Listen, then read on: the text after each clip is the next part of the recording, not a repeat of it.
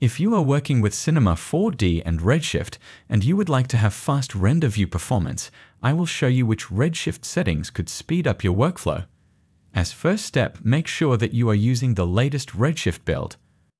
As second step, if you have Open Material Library, incorrect material preview settings can significantly slow down Redshift's render view performance.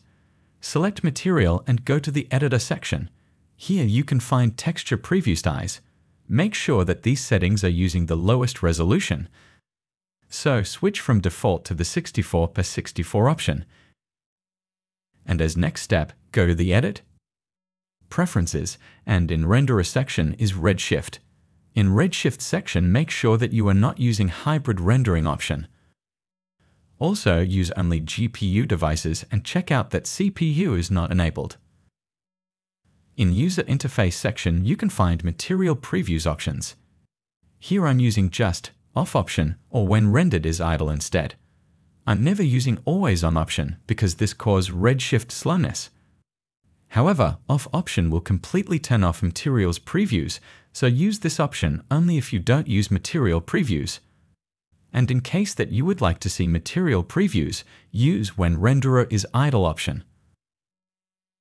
Also remember that huge amount of polygons, transmission depth, subsurface scattering, tessellation, and displacement are very often producing longer render times and redshift slowness. So, if you are working with object which has heavy tessellation and detailed displacement, go to the Redshift render view and use Freeze Tessellation and Freeze Geometry Updates option as well. And as you can see, Redshift performance is excellent now. Even I'm using object with high amount of polygons, fully procedural material with subsurface scattering and displacement as well. So remember that correct material preview, tessellation and correct geometry update settings can strongly speed up your Redshift performance.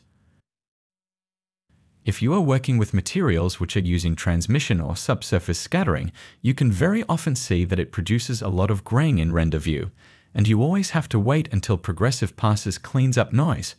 Also, you would like to be sure that these materials will have good-looking colors and dynamic range as well. And in this case, go to the Render settings, and in Redshift section, you will find Global section. If you have graphic card which support hardware ray tracing, use this option. As you can see as color management, I'm using ASYS CG. As next step, I will go to the sampling section. As you can see, I'm not using automatic sampling, and I'm very often using samples min16 and samples max64 instead. These settings are very effective. However, in case that you are using strong defocus or motion blur, these lower range of unified samples can easily produce more noise than usual.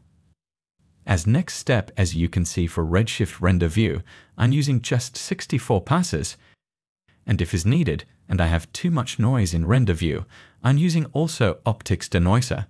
However, remember that Optics Denoiser you're supposed to use just to speed up workflow and clean up render view, but don't use this denoiser for final render.